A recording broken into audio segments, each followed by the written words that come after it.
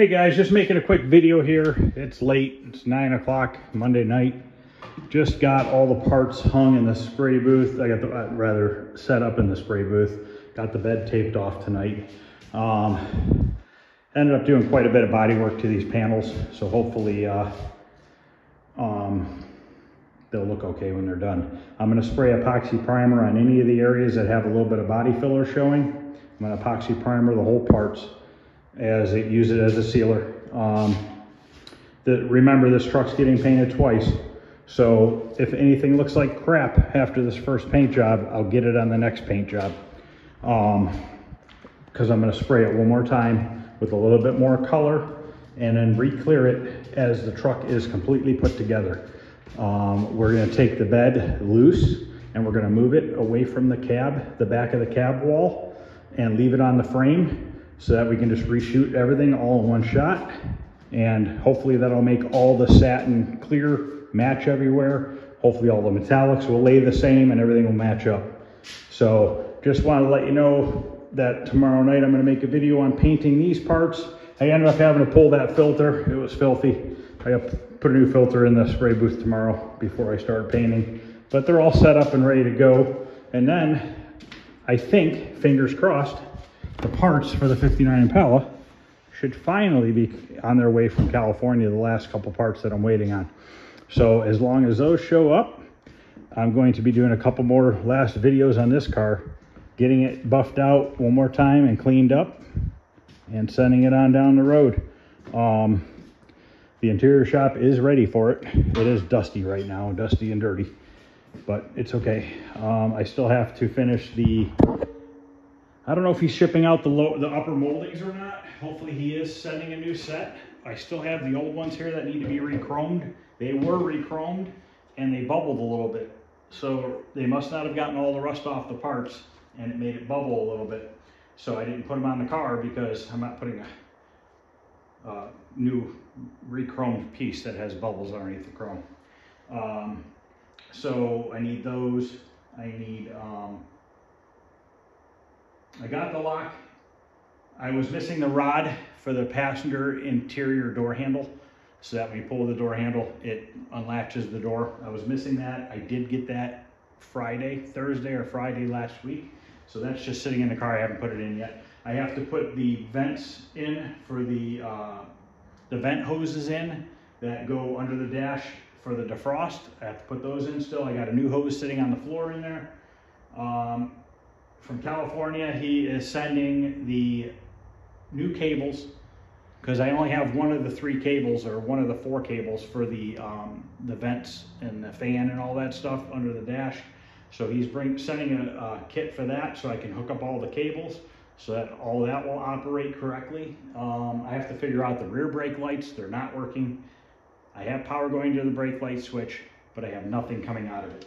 Let me go grab something real quick.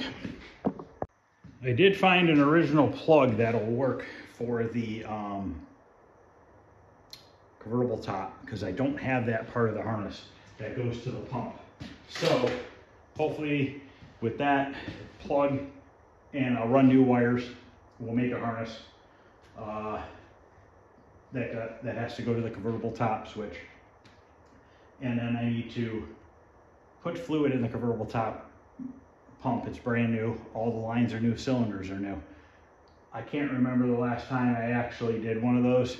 So I do have the instructions. I do have the bottle to bleed them and everything. So I'm really going to have to kind of read the directions and go through it. And I'll probably make a video on that in case anybody needs to do it and has never done it before. Pretty much it's going to be the first time for me as well, because it's been such a long time that I absolutely do not remember how to do it. So that needs bled so that we get the top to go up and down once I make the wiring harness. I talked about the brake lights. I have to mess with the passenger door window some more. That's not working really well. And the passenger rear window is coming up really slowly, which means something is binding. The track is either bent or off. I need to do some adjustments and see if we can get that working good. The 2 windows on the driver's side work really well. I think that's pretty much about it. I need to wet sand, or not wet sand, I need to buff out the car really good. Oh, I need to put the wheel skirts on, which I have the hardware for that over here. Where did I put the hardware? On my messy bench here. Okay. These are the brackets and everything for the skirts.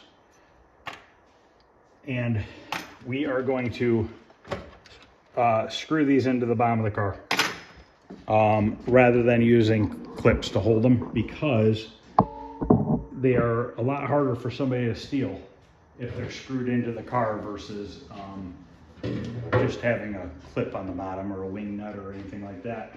Somebody can easily take them off. So I got to put those on. Other than that, I think that's pretty much about it. It's just a lot of cleaning, and it does run, it does drive. I've driven it up and down the driveway a little bit. Obviously I can't drive it any farther than that. I don't have a seat or anything. The brakes need to be bled one more time. Oh, and I want to go underneath the car and touch up anything that needs touched up.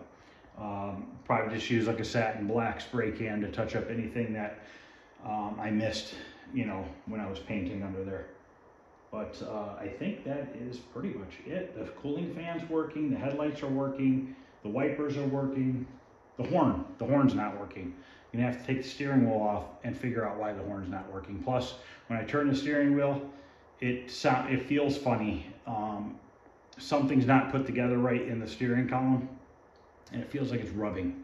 So I need to pull all that back out, look at the manual, and see if they have an exploded view of how the parts go, and then kind of just pull them off in a reverse order, and then make sure that they're all in order when they go back on.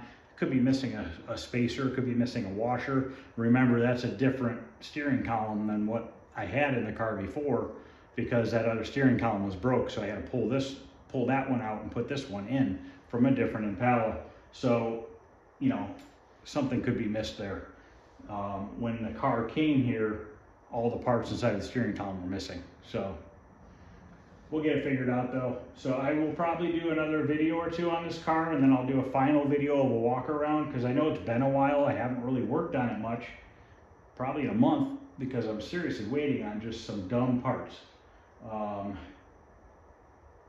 But other than that, that should wrap it up. So if you guys are interested in seeing me finish this up, and that pickup truck, like I said, I'm going to be painting those parts tomorrow night, and then it'll be gone. The whole thing will be gone for like a week or two, and then I'll get the whole truck as assembled back here. The front cab is pretty much already all assembled. They're working on it right now. They have the doors are on it. I don't know if they got the front nose put on it or not, but I know they were waiting to put the front nose on because they were having a power steering issue. The power steering box was leaking, and I know they took it down and they tried to rebuild it, but the rebuild kit they got wasn't right for the thing, so they tried to fix it and they couldn't. So I know he ordered a brand new steering box, and I know they put that in, but then they were having some sort of a problem with clearance on a power steering pump, that kind of like what happened on this car. So I had actually given him a couple brackets that I think might help him out, because I had some extra steering brackets for a small block Chevy. So hopefully that'll help him get what he needed to get his up and running.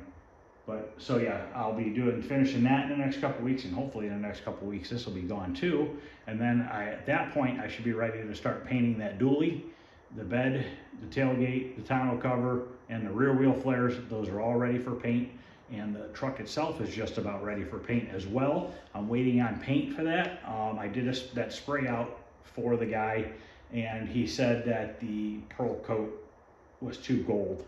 He wants it to be a little bit more bluish looking. So when you looked at it and he moved it, it was really gold looking, and the truck was not that much, didn't have that much gold in it. Now it's called White Lightning is the GM color, and supposedly there was 3 or 4 different White Lightning colors. So clearly that one is not the right paint code.